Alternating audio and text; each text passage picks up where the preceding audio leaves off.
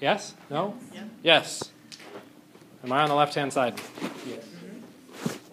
Am I on the left-hand side? Yes. Yep.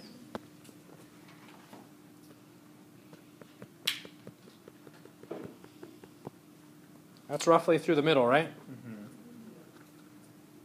When you're telling me that's on the left-hand side. Oh yeah, of the ladder. That's still considered a metal. Okay, it's still considered a metal. What is our left-hand side? Staircase. Okay. And the staircase, I honestly don't even remember it, so we can color it in by cheating and looking at the wall.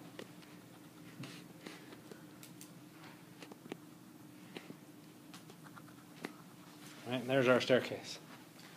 Left of that, metal. Right of that, non-metal. Touching that, metalloids. Okay? So cool. You should have started looking at trying to memorize those. Flashcards aren't a bad idea. One side you can do the symbol, one side you can do the name.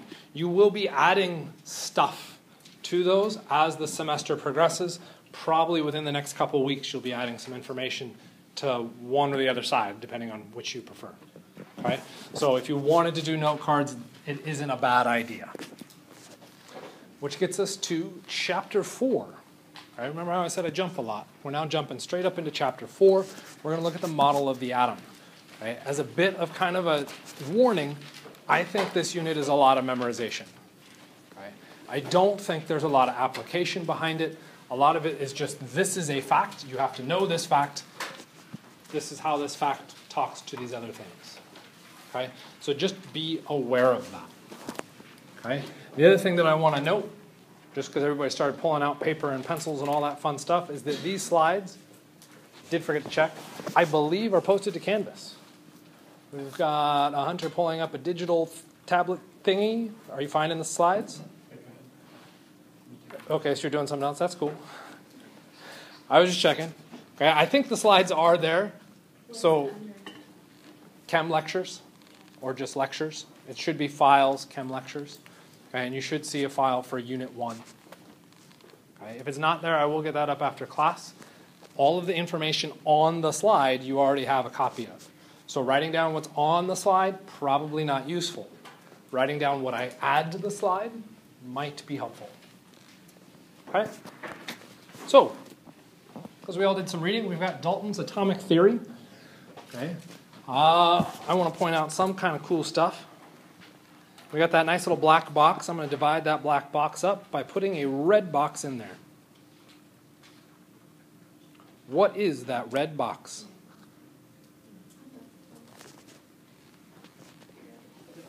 That is the periodic table of the elements. All 118 of them. I don't think I can count quite right. I don't think there's 118. Why not? They haven't discovered them. We hadn't discovered them yet.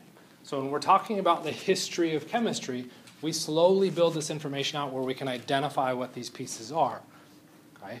As we identify them, what do we come up with?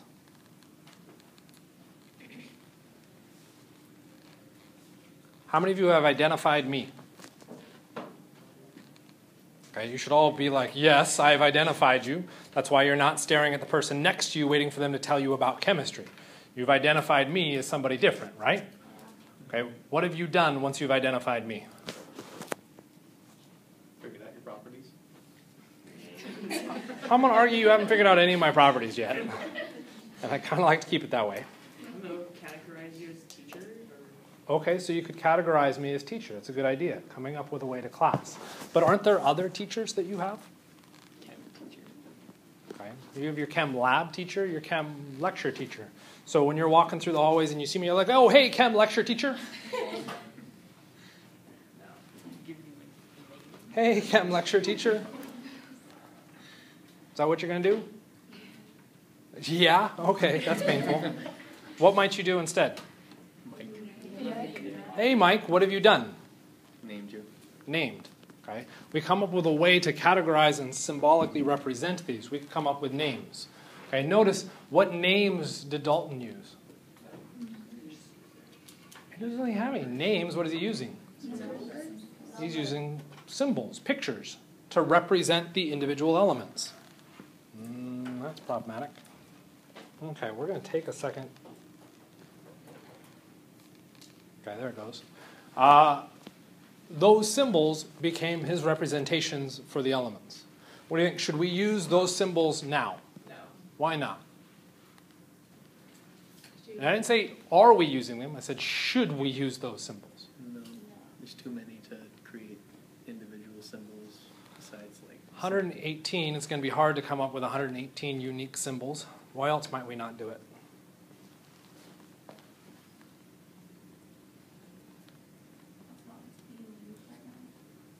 Okay, which is a good point. We aren't using it, but now what I'm asking is why aren't we using it? Right? What you know about water. 30 seconds, 10 seconds. Write what you know about water. Try and be as brief and succinct and simple as possible. We'll just fish and see what happens. Okay, stop. You're writing way too much. You wrote the wrong thing. Hey, how many people just wrote H2O? Oh, cool. So some of you didn't write the wrong thing. It's not wrong whatever you wrote. Right? I didn't give you enough clue. But H2O. Okay? What is H2O? Water. It's our symbolic representation of that. If we used symbols like this, it might look something like this guy. Circle, dot, solid thing, circle, dot. How am I going to communicate that information? Pretty much the only way I can communicate it is through a physical document, which is going to slow our communication process. So we came up with another way to represent that information. That's using letters. That's the symbols from our periodic table. Okay? Why did Dalton use pictures? It's a good question. I don't know.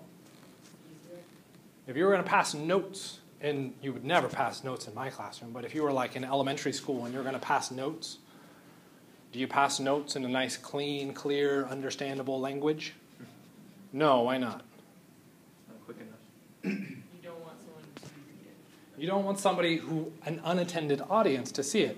If we write symbols like this, what does Dalton now look like? Child is one option. I was going to go kind of the other direction. A genius.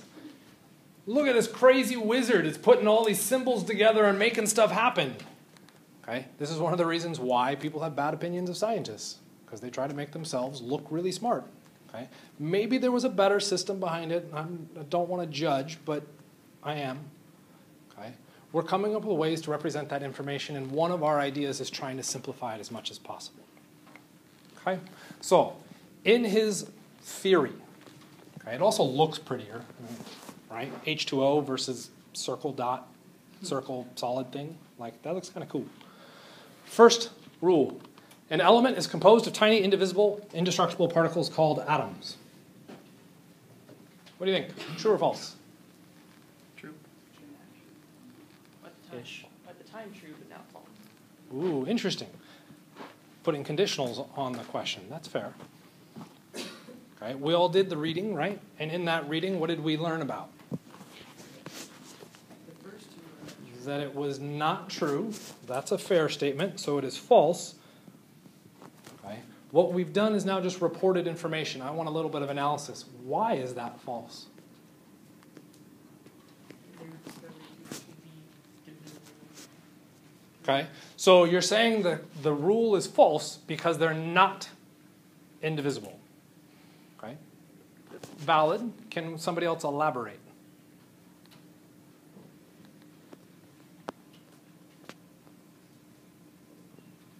Somebody was like, yeah, I could elaborate, but I'm not going to. Appreciate that.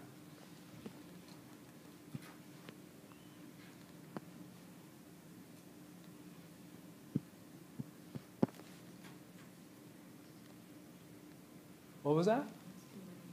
That's too many letters.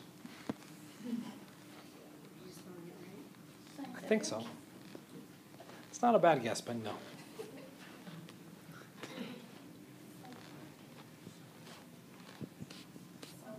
See, I did spell it right.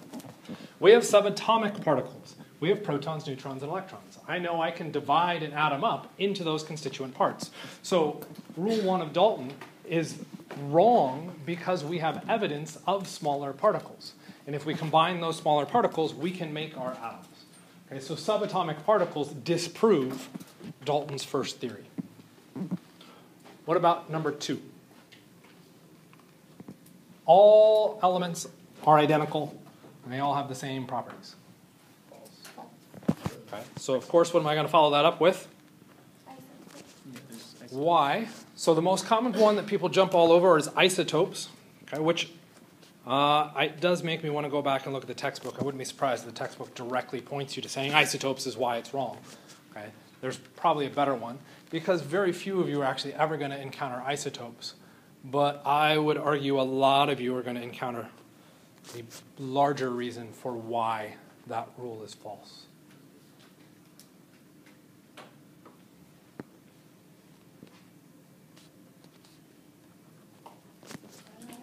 Ions. Well, what does that mean? Okay, if I take sodium ion versus sodium metal, what happens if I eat sodium ion? No. We got some biologists, right? Some people study a little bit of biology, like muscles. How do muscles work? Contractions. How do the contractions work? We're looking at basic science, so we may not have gotten there yet. That's okay. What's that? So ATP, but what is ATP doing to allow the muscle to contract? It's exchanging not electrons, but ions. Which ions? Sodium and potassium. We exchange sodium and potassium ions across a membrane. For me to live, I need to have sodium ions because that's what's causing all of my muscles to function. Without those ions, it doesn't function. Okay? So sodium ion is incredibly important to my existence. Well, it's so important, I'm going to take this block of sodium metal and I'm going to eat it. And instead of living, my face probably explodes the instant it touches my mouth.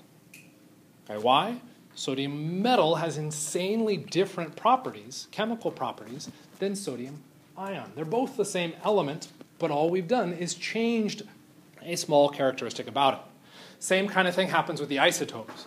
Isotopes are different because they... How are isotopes different? Let's try it less leadingly.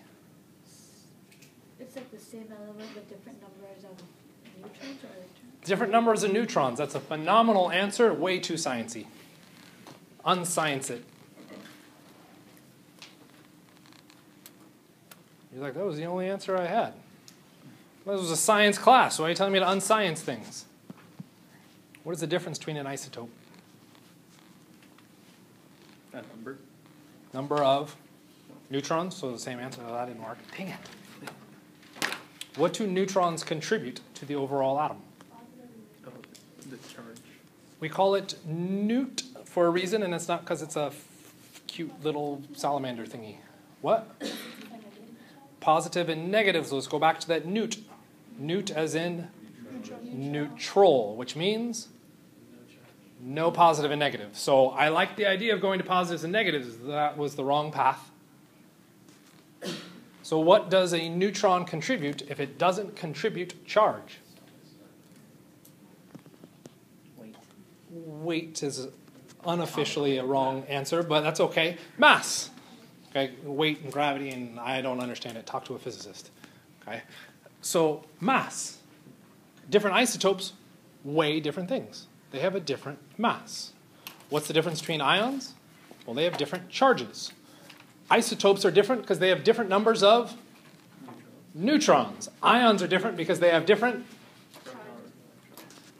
electrons. If we change the proton, are we still the same element? No. So when we're looking at ions, we're specifically referencing electrons. Okay? Atoms of different elements combine to form compounds. True or false? True. Give me an example. There we go. H2O. Lovely. I take 2 hydrogens, 1 oxygen, I put them together, and I've got a new compound. Okay. Compounds contain atoms in small whole number ratios. True or false? True. Could I write H 0.5, let's try the math again. Wait for me. Is H0.5 not the same mathematical representation as H2O? Mathematical representation.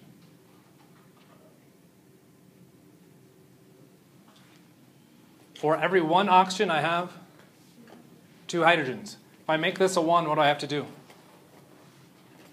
Multiply by 2, which means 2. Are these two mathematically identical? Yes. Okay. Is this a valid chemical notation? No. Which is getting at rule 4. We cannot make that formation. Okay. They have to be whole numbers. Okay. So because that statement is false, or that drawing is false, this statement is true. We can't break atoms up into smaller pieces, okay, to make a compound. Atoms can combine in more than one ratio to form different compounds.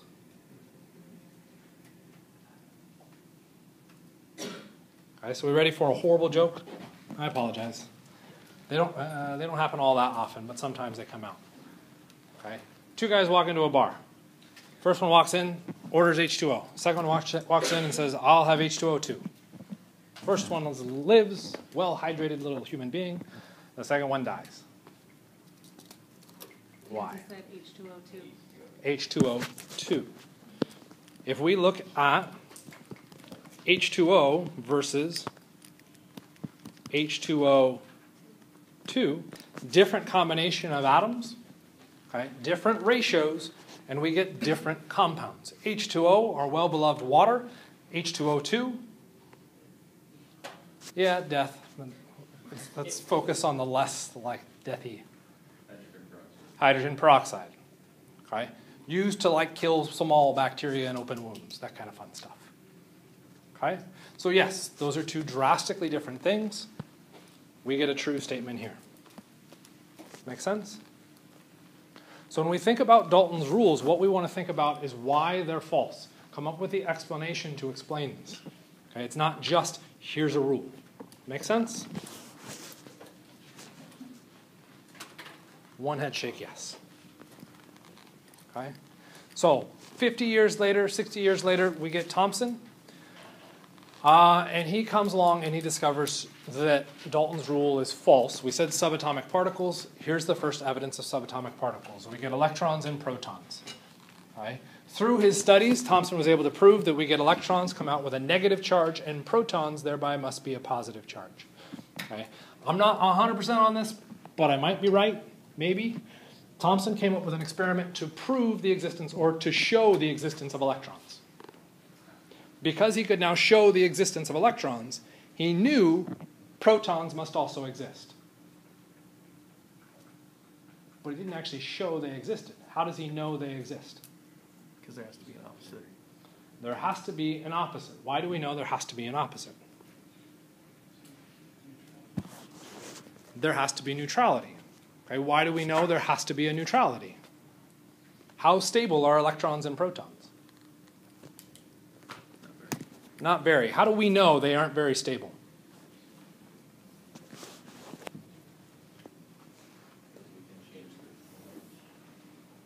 Not necessarily. Their reaction? Yeah, they would react. Because they have a charge. Why did Dalton not discover electrons and protons?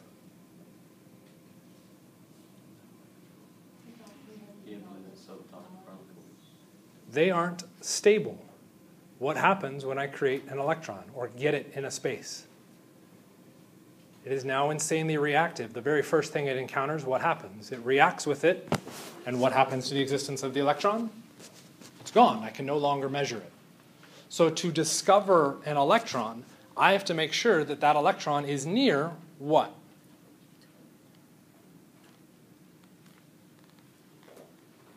Remember, if it's near anything, it reacts with it, and we no longer see the electron. So what must be near the electron? Nothing. Nothing. What is nothing?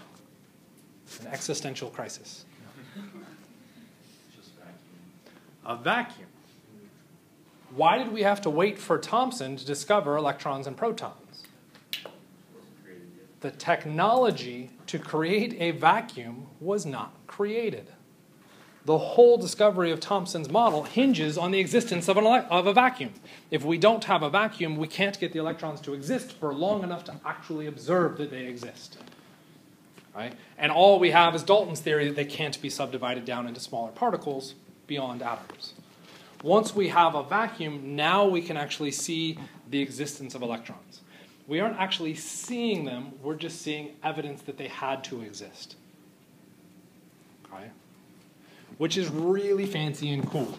So what we did is we took a glass tube, we pulled all of the air out of it using a vacuum. Okay? And then we put some electrodes at the opposite ends of that, negative and positive. Okay? If I put enough current in there, what are the electrons going to want to do? They're going to try and jump to the positive charge. Okay? In the process of doing so, they will impact a few atoms. That few atom impact will cause a glow. If we're really lucky, some of them will even impact the end of the glass tube, and we can see it glow at the end of the tube. Okay? This discovery is looking at a tube that has a cathode in it. Okay? And if we look at it, it's generating rays of energy, because we're seeing this beam of things kind of floating through it. So we have a cathode ray tube. And if we were all of an appropriate age, we might go, oh, that's really cool, because what did he just invent? Exactly right. We're not all of an appropriate age. That's okay.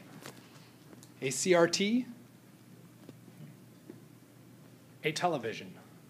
The first televisions were a sequence of CRTs, cathode ray tubes, made very minuscule. So when I wanted a pixel to glow a particular color, I fired a light at it. Ta-da! There's my TV.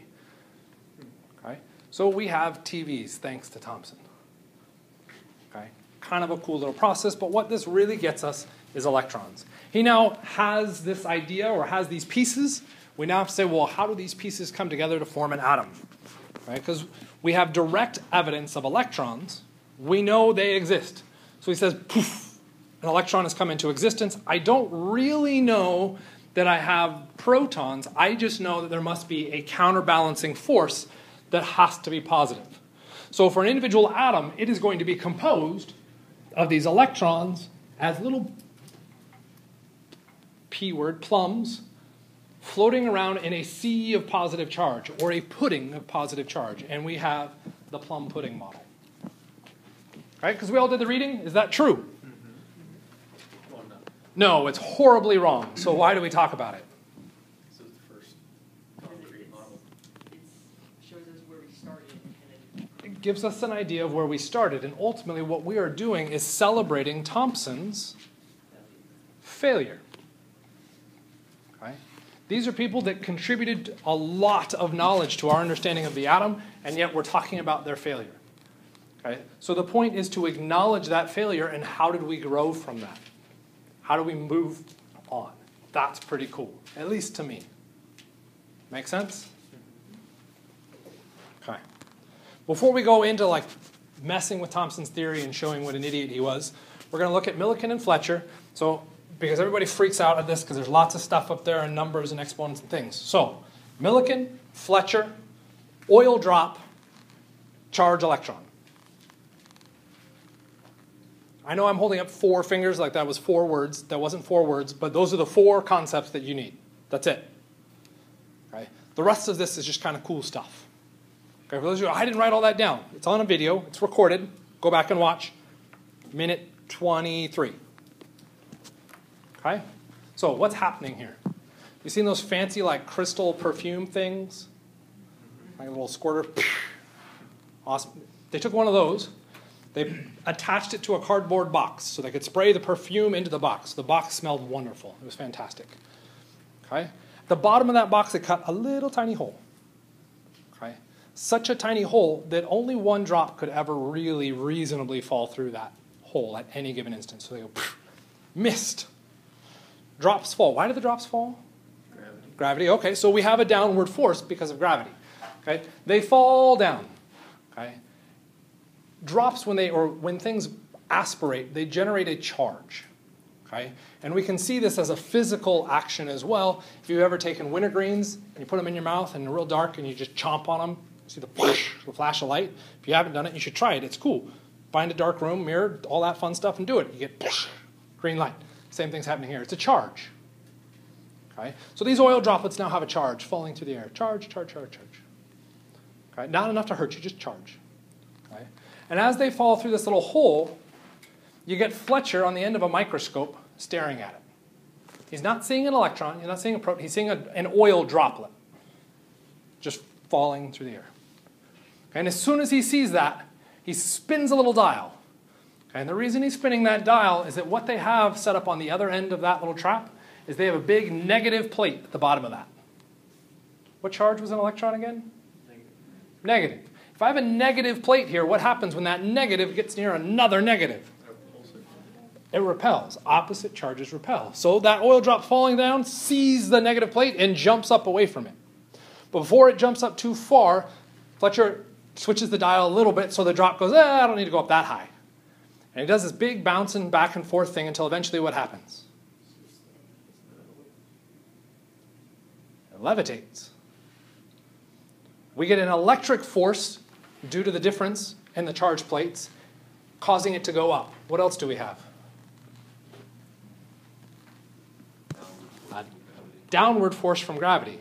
We now know they're equal to each other because the drop isn't moving. Physics. And we come up with the charge on an electron. That's pretty cool. Okay? We're looking at a drop falling through a microscope. Dialing an electric plate. What are the odds that he's going to screw this up? Yeah, pretty likely. So he's probably going to have to do this a whole bunch. He's going to have to do it a whole bunch of times and calculate this number a whole bunch of times so you can average it out. So imagine you're sitting staring at a microscope with a little dial being like, there's a drop. Oh, God. Damn it. Oh, there it is. Oh, too much. Damn it.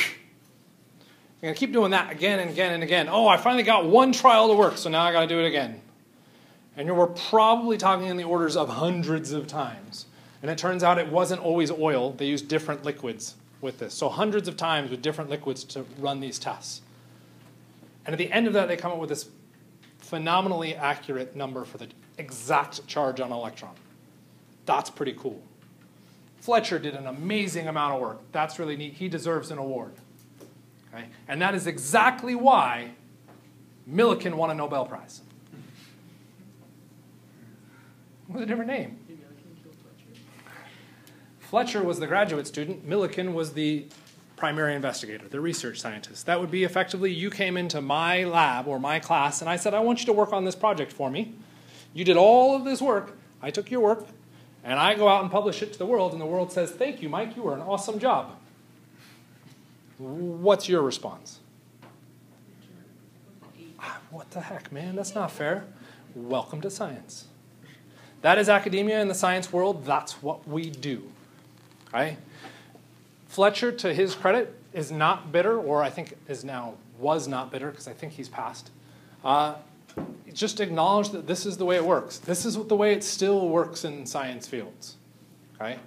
Some of it is more like the primary investigator says, this is what you're doing. Be my hands. My understanding is that Fletcher came in to Millikan and said, this is what I want to do. Pay me to do it. Millikan said, sure, go for it. And then Fletcher did everything. Okay? Millikan still gets the credit because he's the one that organized and provided that time and credit and money to allow that to happen. What does Fletcher get out of the deal? Recognition. Gets a little bit of recognition. Money and knowledge. The Nobel Prize all goes to Millikan, and none of it went to Fletcher. When he graduates, what does he get? A degree. A degree and effectively a guaranteed job wherever he wants. Okay? Because within the field, we may acknowledge that the system sucks and we don't put credit to the right people, okay? Or not necessarily to the right people because the PI still does a lot of work. Okay?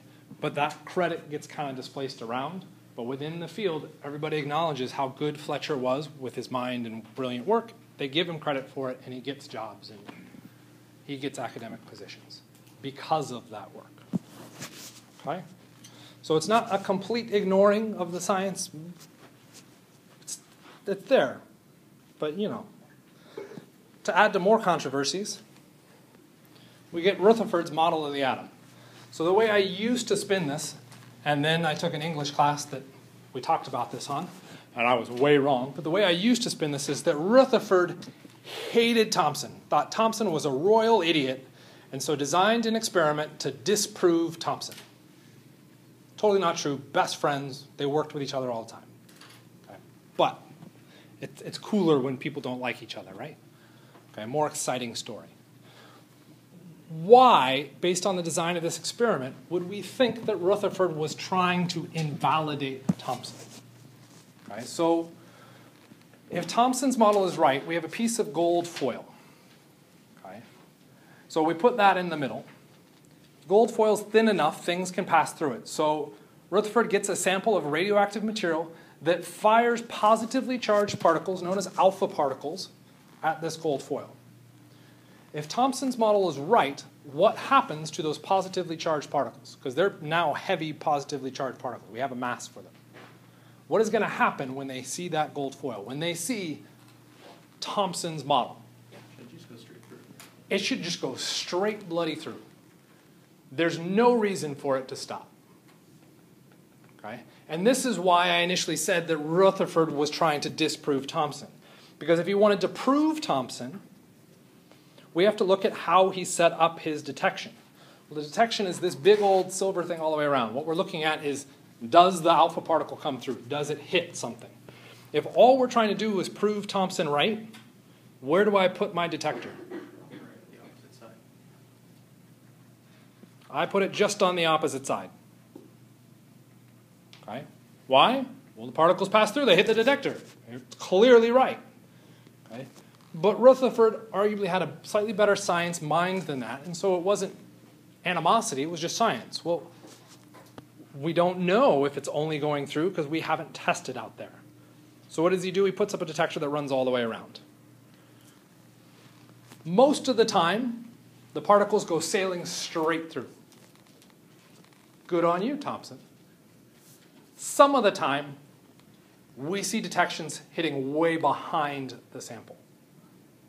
There is no way that that particle should have bounced. Why did it bounce? Something in the way. It hit something. Okay? And it hit something of enough mass and of the right charge to cause it to bounce. So it couldn't possibly be hitting electrons, because if it's hitting electrons, all it's going to do is do what? It's going to stick. So the charges cancel out. So whatever those alpha particles are doing is they're hitting something that is both positive and large. Okay? That positive and large thing, he says, is the nucleus. All of those positive charges, one space. One tiny space. Why does he think it's tiny? Most of the time, the alpha particles went sailing straight through. Only some of the time did they bounce, which means all of those positive charges are likely smashed into one tiny, compact little space. Okay? We'll come back to that in a second. So we get the existence of a nucleus. Ta-da! Kind of neat. One thing I like to do is talk about this beam of alpha particles. Okay? Where do you get alpha particles? It comes from radioactive materials. Radioactive materials were an active source of research at this time, okay? But they were highly impure. When we want to run science, we have to make sure that all of our variables are controlled. If I have an impure source of alpha particles here, maybe I'm launching other things at it. Those other things could be hitting my detector and causing false readings, which means that source has to be insanely pure. Rutherford didn't have it.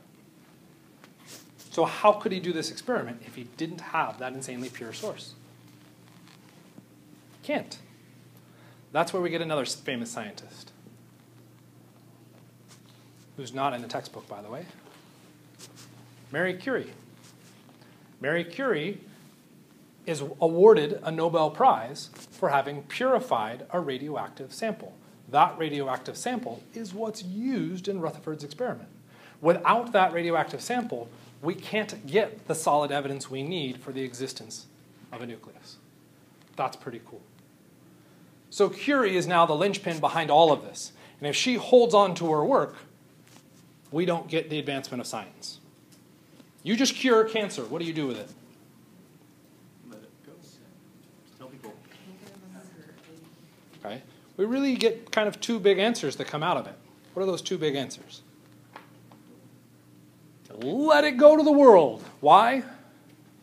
Because you're a nice person. Cool. Okay. You're trying to cure everybody's illnesses. What's the other option? Patent the crap out of it and then sell it to the world. Okay? I used to be like, well, now you're an evil person. That is horribly misleading of me. I apologize. Anybody's like, I was going to patent it. I apologize. We do need to give credit to the people that made discoveries. That's why patents are there. Okay? We're giving that money to them because they discovered something cool. That's cool. The question becomes is how much does it limit science? If Curie held on to that, we could have limited the advancement of science significantly for that patent reason. Okay, so it is very cool that what did she do? Gave it to everybody. Okay, she released that knowledge to everybody and actually sent out samples of purified things so people could study it further. That's pretty phenomenally cool. And what did she get for that? She didn't get her name in the textbook. What kind of credit is that? She also got rejected from the French Academy of Sciences where she did the research. Every nation has their own Academy of Sciences that says, you're a cool scientist, join us. That way we look cooler. What did they say to Curie? You're a woman, get the hell out. Okay? So the reason I bring up Curie, this is a phenomenal discovery. She released this information willingly, and she was still denigrated for it as a woman. Science needs to expand the audience, not shrink it. Okay? So if you're in this class thinking, I can't contribute, okay? You can contribute, you just haven't been given the opportunity yet. Okay? Let's add to it because maybe she did get some credit. She did. What'd she get? She got a Nobel Prize because she's a freaking genius. That's awesome. Okay? Did she stop there? No. What'd she do? Went and discovered element. She went and kept working on it and kept working on radiation. And she did enough work with that radiation that what happened? She did get cancer, but we'll come back to that. She got a second Nobel Prize. Okay? I believe there's 2 people ever to have gotten 2 Nobel Prizes, and I might be wrong on that because I haven't paid attention to Nobel Prizes in a while. Okay? One of them is Mary Curie, chemist, arguably physicist, but let's not go there. The other one, Linus Pauling, also a chemist. Haha, see? Chemistry. Take chemistry, you get a Nobel Prize. Odds are that's the way it works. Okay? This is the extra cool part about Curie. Her 2 Nobel Prizes, chemistry and physics. 2 of some of the harder science courses that you could possibly imagine, she gets them. Pauling, chemistry, and peace. I mean, really? You just got to be a president and you get a peace award. That could have been a dig. I apologize. Okay? She's the only person to have obtained 2 science Nobel Prizes. That's pretty cool. Okay? And a female to boot. Okay? Fascinating history. I would encourage you, if you're interested in that, to go back and look at her history because it is kind of neat. Okay? That said, she gets this out. Information comes out. Rutherford comes in and says, we have a nucleus. Okay? So we want to address a couple things with this nucleus. Okay? Number 1 is getting an idea of the dimensions. Okay? We haven't talked about measurements and powers of 10 yet. Okay? An atom has a diameter of about 10 to the minus 8 centimeters. The nucleus is 10 to the minus 13. So 8 versus 13. That's not that big a deal. I mean, that's, what, 5? 5 units? Close enough. 5 units. Okay? If I married someone 5 years younger than me, that's not a big deal. Right? That's okay.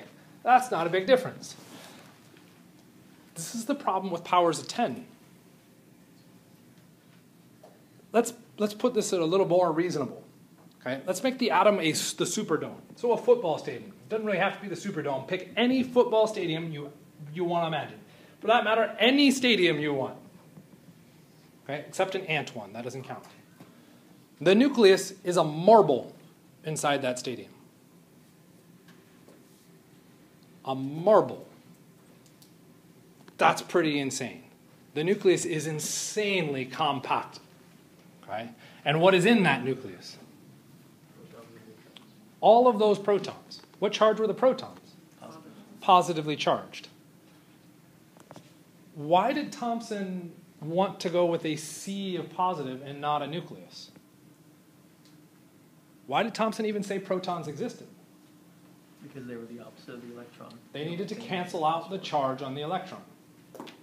Why did Thomson not just say, well, everything's smashed into one little spot? They wouldn't cancel out the electrons. They wouldn't cancel out. The protons would repel each other. The electrons would repel each other. And in fact, when we fired alpha particles at this, the alpha particles hit the nucleus and bounce back. They repel.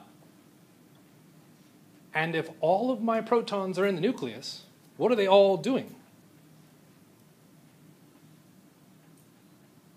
Put a proton near another proton. They'll repel each other. They repel. So Rutherford's saying, Thomson, you're wrong, but at the same time is now saying, take all of those things that want to get away from each other and put them all in an infinitesimally small spot. Does that work? No, that doesn't make sense. They should want to repel away from each other. So what does Rutherford then say? There has to be something else there holding it all together. That something else does not contribute positive charge. It does not contribute negative charge. Okay? So it has what kind of charge? A neutral charge, so we get the term neutron. Okay? So each of these particles has a reason that we discovered them, okay, behind where they're coming from. And they're all building off of each other. Okay? So Rutherford predicted it existed because I can't put all the positive charge in one space. Okay? That's where Chadwick comes along and discovers neutrons. Okay? And we now have all of our subatomic particles. We're not going to deal with anything smaller, so don't worry about those if you know anything about them, because I don't. There's our 3 subatomic particles: electrons, protons, and neutrons. The last little fun bit of trivia here.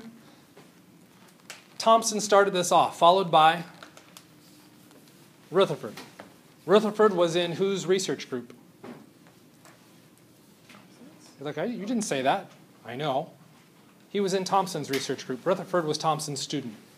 Chadwick was in whose research group? Rutherford's. They cycled off of each other, which I thought was kind of a neat little bit of history. Okay? So to that end, we have electrons, protons, and neutrons. Do we always want to write out electron? How many of you have written out electron already? Why not? Okay, because there's a symbol. Yeah, I don't want to have to write it out. We have a symbol. There's our symbol, just like our elements. You're just as lazy as scientists are. Okay, so we always have to come up with a symbol. So when you ask, why do I have to memorize that symbol? Because you didn't write it down. That's why. Okay, notice we also attach some information about charge. Where's that charge found? In the upper right-hand corner. That's important because guess where charge is always found? Upper right-hand corner. You mean we're consistent? Not usually, but yes. Where are they found? You have to know nucleus, outside the nucleus. You have to know their charges. And then we get to the last one, mass. What's the deal with mass? Protons and neutrons, and notice with these mass and charges, these are relative masses and charges. We could go to exact charges, you don't want to. So relative. For an electron, the relative mass is 1 over 1,836. That's pretty small. That would be roughly the size of a single hair off of my head. Right? Ballpark. I want to lose some weight. So I'm going to rip a hair out of my head. Did I lose any weight? Not really is a good answer. Like the tiniest bit. Okay. If I stepped on a balance and tried to figure out what my weight was, I'm not going to see a difference with that single hair.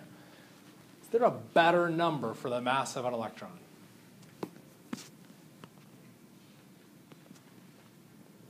So as a hint,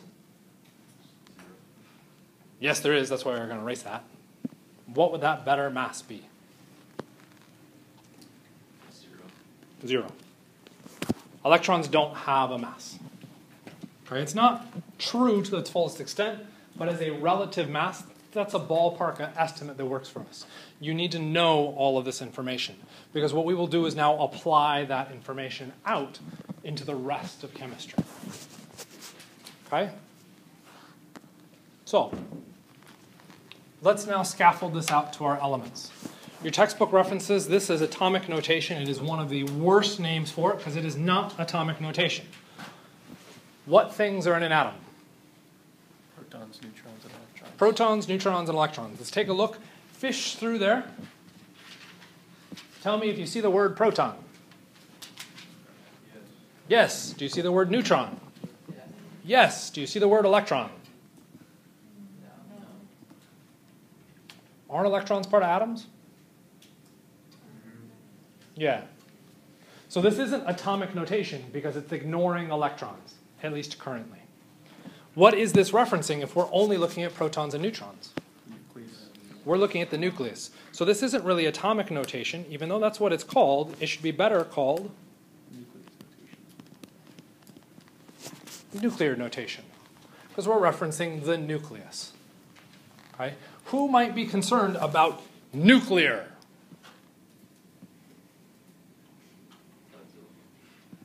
Okay, Godzilla.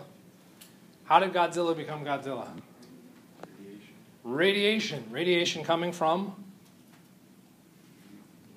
the nucleus. What element is radioactive? Uranium. Polonium. A lot of stuff. Where is that lot of stuff? Usually at the bottom of the periodic table.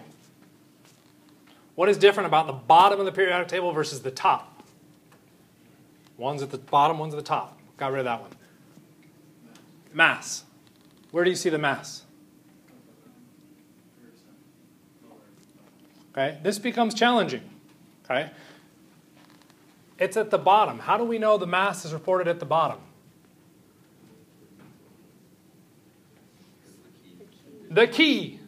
The key tells us, take advantage of the information given to you. The key tells you that your mass is at the bottom. Okay? When we go ahead and look at the bottom of the periodic table, all of those numbers are huge. Whereas we look at the top, they aren't so big. Okay? The next thing we could do is compare the atomic number. What was the atomic number? The number of protons. The number of protons. For those of you being overwhelmed, I didn't tell you that. We're just fishing. Okay? It's the number of protons. Okay? The atomic number is your number of protons. When we look at the bottom, 103 to 262. Okay, that's a big difference. Why is it so different? When we think about how we look at the mass of an atom, what things contribute to the mass? You mean I told you that you had to apply it like immediately? Yes. Both protons and neutrons contribute to mass. So when we go through and look at the mass down here, we're saying we have a lot of neutrons, 162 ballpark here. Okay? If we move further up the periodic table, okay, it's almost a 1-for-1 ratio. Down at the bottom, it ain't 1-for-1. In fact, I get a lot more neutrons in there than I get up at the top. Okay, why? The neutrons are what's holding it together. The more marbles you put together in that nucleus, the more glue you need to add to hold it together. Okay? Eventually what happens? You've put so much glue in there that what does that marble glue concoction start to do? No one's tried to glue like 100 marbles together? It just falls apart. Guess what happens with atoms? They fall apart. The exact same thing. In the form of nuclear radiation. So if I'm looking at nuclear notation, I'm concerned about nuclear radiation. I'm concerned about The size of the nucleus. Well, what things went into the nucleus? Protons and neutrons. Since I'm concerned, looking at nuclear notation about the nucleus, what is the very first piece of information I want to see?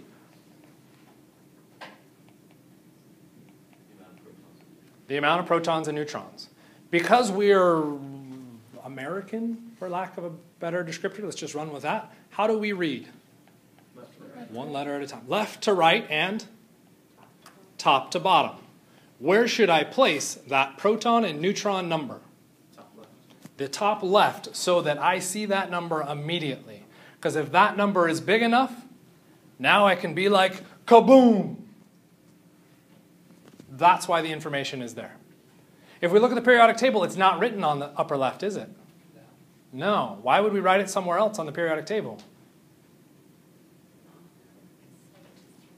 Do I care about the kaboom with the periodic table?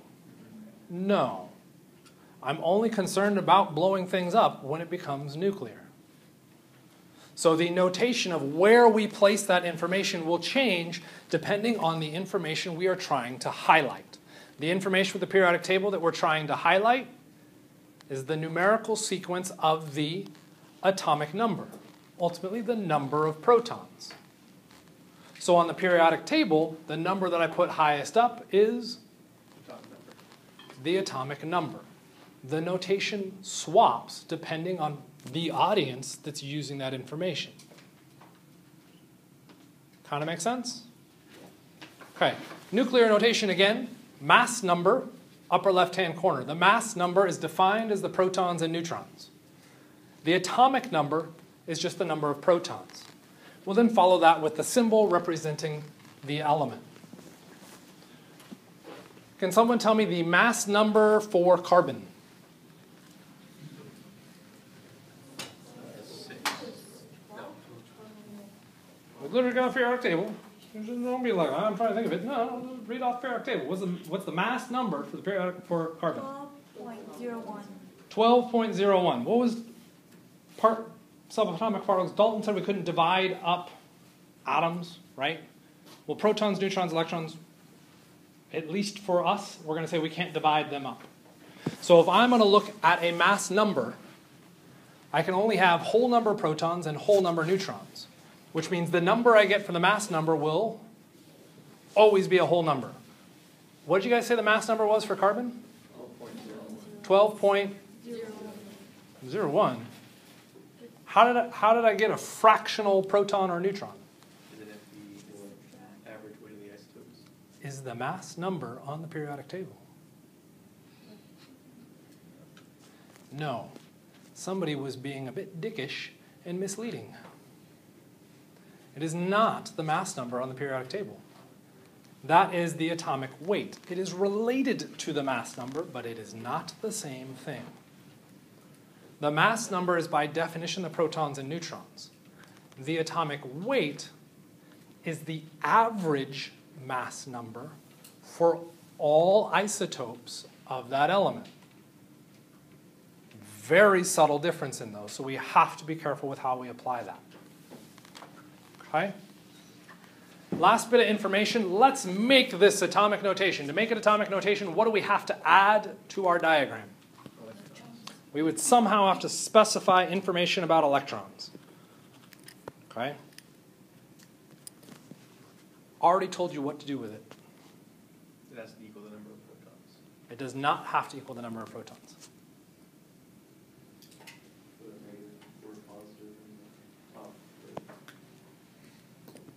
In the upper right-hand corner, we could specify the charge for the element.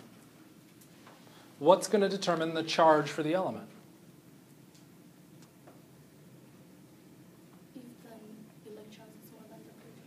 It's the balance of the electrons and protons. Notice within this notation, we aren't ever explicitly stating the number of neutrons, yet can we determine them? Yes. How? The mass number and atomic number. We can subtract the protons out. For the charge, how do we determine the charge? Well, it's our protons plus our electrons, and ultimately also times their charge, because the proton is a +1 and the electrons are a -1, they would cancel each other out. So just like the mass number, I can determine the number of neutrons. I can also determine the number of electrons when given the charge. Okay? So the charge would get specified in the upper right-hand corner. How many corners are on a square? 4. Cool. How many have we covered? 3. What's in the last corner?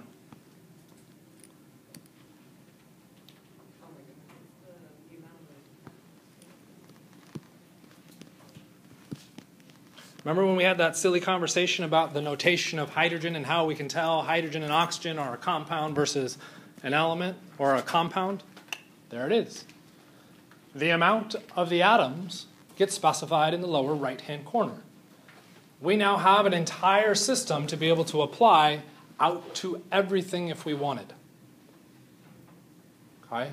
When we're concerned about running reactions, how many of you are concerned that in the lab we are going to expose you to radioactive materials? Good. We're not. Okay? Which means, do you care about the protons and neutrons? No. Probably not, because that number being big means radioactivity. If you're not concerned about radioactivity, why the hell do I want to write the number? Valid point. So let's not worry about that number.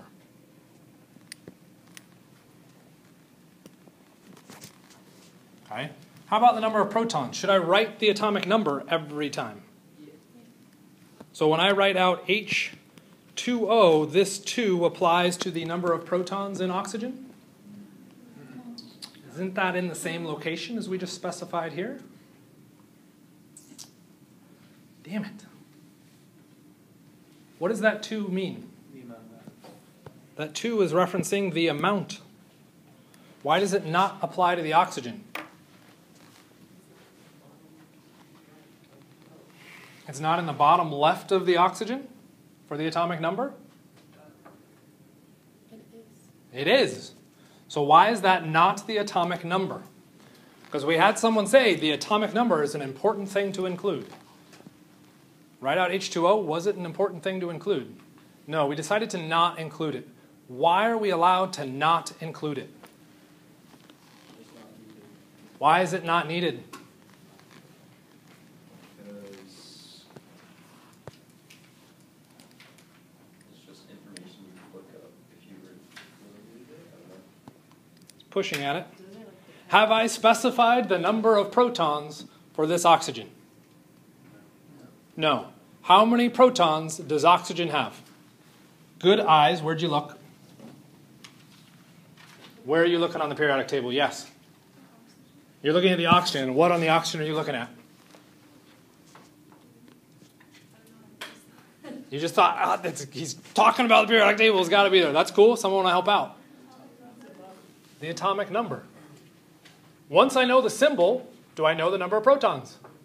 Yep, it's already implied, which means our atomic notation that we make you spend this time to learn and memorize and learn, and all that fun stuff, atomic notation, which we said was false, it's not atomic notation, it's nuclear notation. Okay? When we actually go out to make it an atom, what do we do to it? We butcher the hell out of it and remove all the stuff we told you to memorize. Oh, really? Yes. Welcome to chemistry. Okay? The idea is to acknowledge the notations and see some of the value and importance behind them. Depending on the field you're going into, they hold different meanings. Kind of make sense? Seeing the kind of parallels and connections? We're doing big kind of swooping things.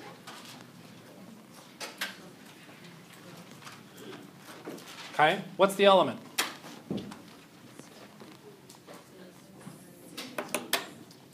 Silicon. How do you know it's silicon? Pointing at the periodic table doesn't quite work. You had to memorize the symbol Si meant silicon. That's on you. You have to do it. That's part of our language. We have to talk about it.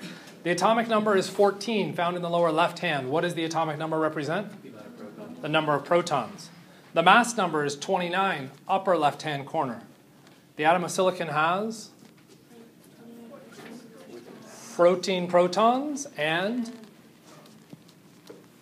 as people are trying to calculate out the numbers, 15 neutrons, enough neutrons to get us up to that mass. Okay? So we could tack all that information in as calculations to determine each of those constituent parts. Okay? We will pick up, whoop, ignore that, come back. Pick up with that little table, the big part on this, that meaning table. That meaning part of the table is something that you should try to identify for yourself. I'll tell you what I think it means on Thursday.